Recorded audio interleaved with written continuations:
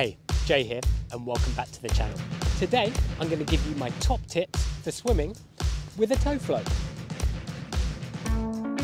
My first tip is, if you're swimming with a toe float that also doubles up as a dry bag, like this one, is to make sure that you don't have any sharp objects inside.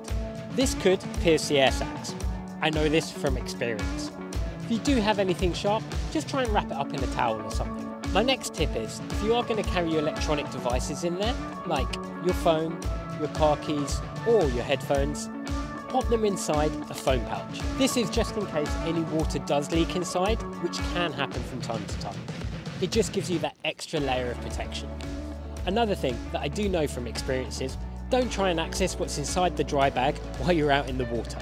I've tried many a time just to get my camera out and everything has got soaking wet.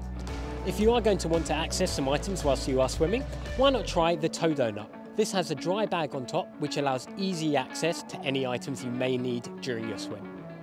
Another piece of advice, and this is from experience again, is if you are swimming in heavier seas, carry your toe float in your hand till you reach beyond the breakers.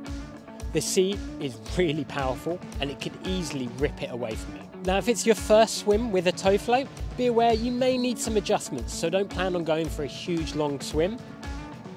Go for a little dip, see where the toe float is and see if you are comfortable swimming with it at that position. I get really annoyed if the toe float is right by my feet and I'm kicking it during the whole swim.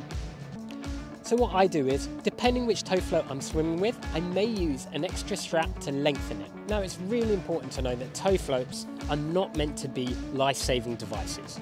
They are there so that you are visible when you're out in the water, especially around other water use. You should never swim beyond your capabilities and rely on the toe float for taking a rest on. Now finally, like any bit of sports equipment, they do require a bit of looking after to make sure they last as long as they should. I would make sure that after every swim, you rinse it with some cold, clean tap water, let it dry out of direct sunlight, and then store it in a cool place. So there you go, those are my top tips for swimming with a toe float. If you have any yourself, pop them in the comments below. If you do like this content, please hit that subscribe button below. It doesn't cost a thing. And until next time, happy, but more importantly, safe swimming.